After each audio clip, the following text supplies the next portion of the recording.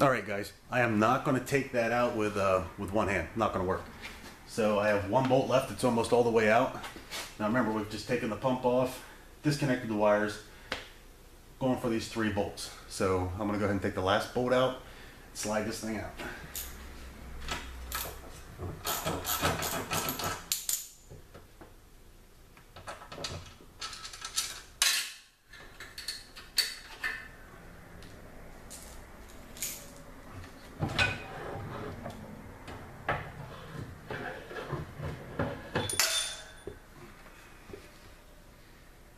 And here's the cap. I'll put that right back over top.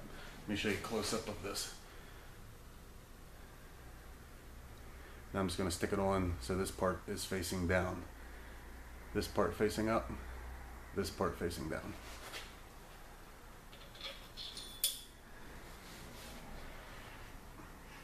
Alright, so now we're going to check the clutch. So now that you've taken this out, we're going to go ahead and I'm going to go ahead and move the camera.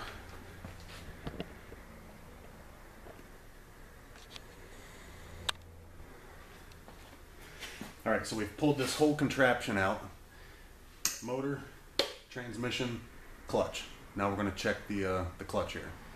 So hold this still and go ahead and try to spin that.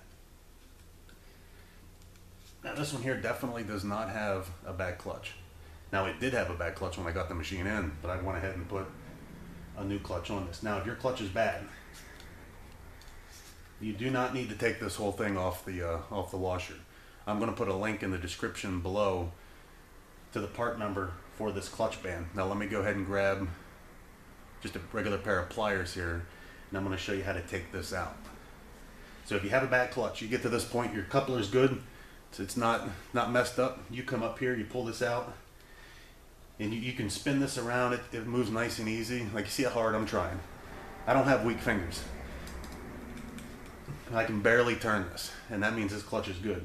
But if you get in here and you hold this still and you can spin this around pretty easily, you have a bad clutch and you're going to want to replace this. So I'm going to go ahead and grab a pair of pliers real quick, and I'm going to show you how to pull that out.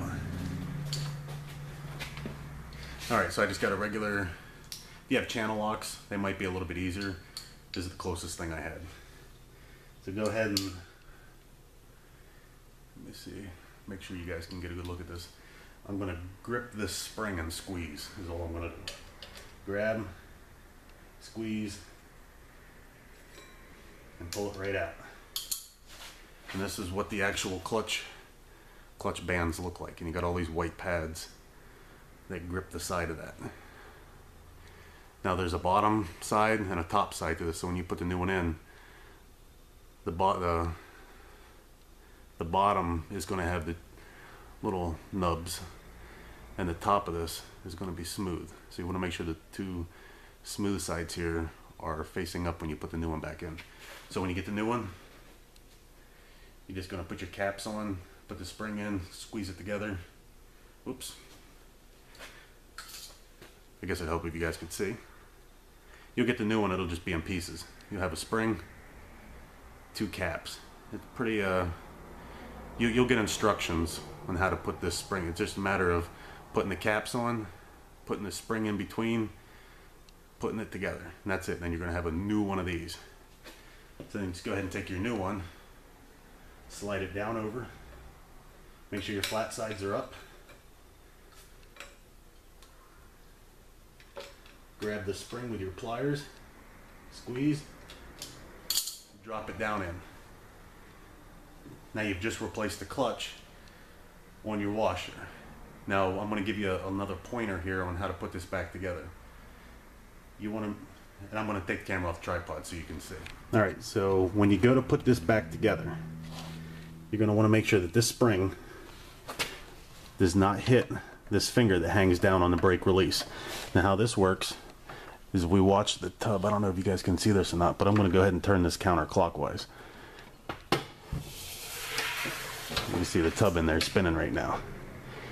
And what you want to make sure when you put this back together is one more thing here, besides making sure that the spring does not hit this little tab that hangs down, because then it won't go all the way up. but you want to make sure you turn this counterclockwise and push it up.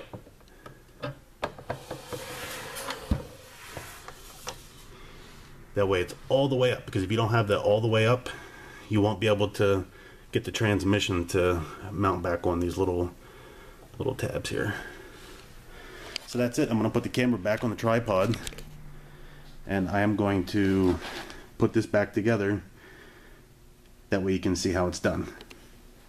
Alright, so we're going to put the transmission back in. You want to make sure you got your bolts handy, at least to get one started with your finger. That way it doesn't try to fall back out. So counterclockwise,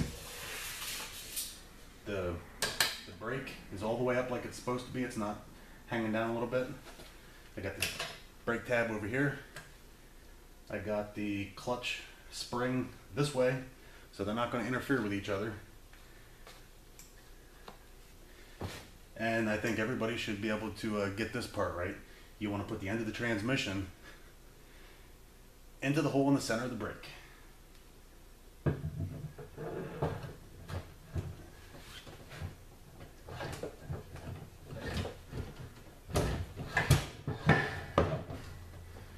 And it should go all the way up and fit in nice and snug. And go ahead and grab a bolt and get it started with your finger. That way this doesn't fall back out and smash your toes. So I don't think you guys need to sit here and watch me run the rest of these screws in, so I'm not. But when you put the pump back on, what you want to do is, because you're going to be working underneath the bottom of your machine, you want to take this top clip, go ahead and stick that in first, and make sure you're reaching up under that it's up just like that, and then you'll be able to get to the bottom one. So go ahead and line it up, spin the motor coupler until it drops in. Now that it's dropped in, you're going to be reaching up under, snap the top clip in, go ahead and insert the bottom clip and snap that in just like that. Go ahead and connect your wires back up, tighten the rest of your bolts up, and if you had a bad clutch and you just replaced your clutch, it's going to spin. If you had a bad motor coupler, the only thing you were going to do differently at that point was pop off the clips that hold the motor onto the transmission. They're the same clips that hold the pump on, and you'll be able to figure that out. Once you drop this down, you'll be able to work on it, because it's going to be out in the open. It's going to be nice and easy for you to work on. There's no sense with your cabinet on trying to pull this motor off, because if you've never done it before, you're going to have a hell of a time. It's a lot easier just to take the bolt out of the agitator, take the pump off, unplug your wires, slide everything down to where you have nice and easy access to it. You know, I've done this 1,000 times. I could do this blindfolded. You know, you watching this video trying to figure out how to do it yourself, you don't have that experience, so it's a lot easier. And you know, believe me, it's just a lot easier to pull this down where you can work on it. And that's the best way that it should be done. So if your washer sounds like it's spinning and it's not spinning, those are the two things you want to check. Make sure you don't have a broken motor coupler, and check your clutch. And you just saw me take the clutch off and put the clutch back on.